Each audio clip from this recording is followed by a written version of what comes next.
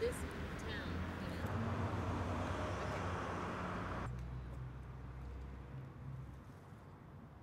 Can you show that to me? I'm Miss Snail Pail. I'm a snail abatement specialist, which when you break that down, I collect snails and now slugs so that then we eradicate them as a pest and we can reintroduce them as a food supply. I go to people's backyards, they call me up and they say they have an overwhelming, snail or slug problem, and I come over and I start to collect them. Yeah, I find that usually they come out shortly after it gets dark, and actually they could be out 2 in the morning. They're night creatures, but I tend to find them under, especially if you like a lot of viney things, not necessarily ivies too, but strawberry bushes.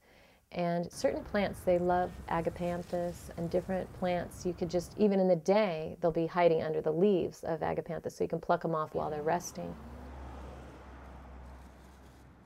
Even if you look and Google everything or look online, you'll find that everybody who uses hand collection, it's the #1 most effective way. And it's the sustainable way. Someone's going to say this.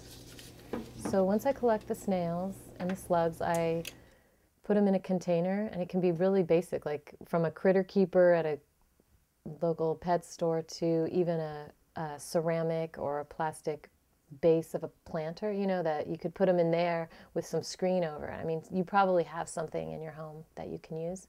And with a little container of, say, cornmeal and water, I just let them be in there. And if it's going to be a few days, sometimes I mist them with a little water just to make sure they don't dry out. But the slugs, I've found, you don't want to over mist them. They can't get too soggy.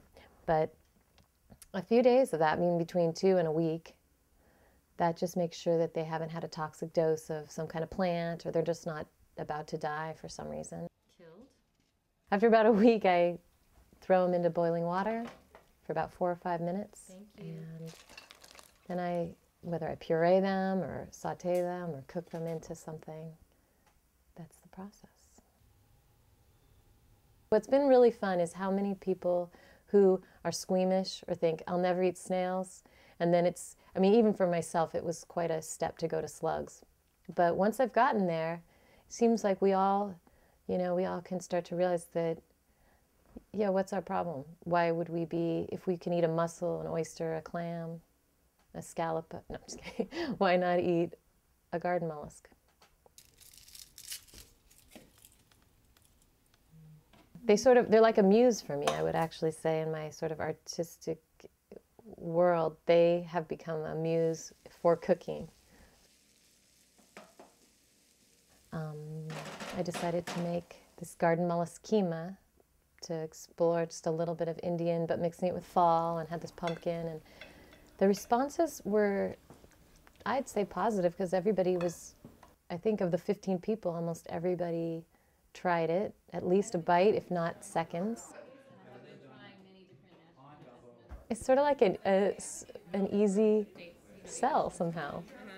Because I'm not really selling anything. It's historic, old knowledge that's just been kind of ignored for a while.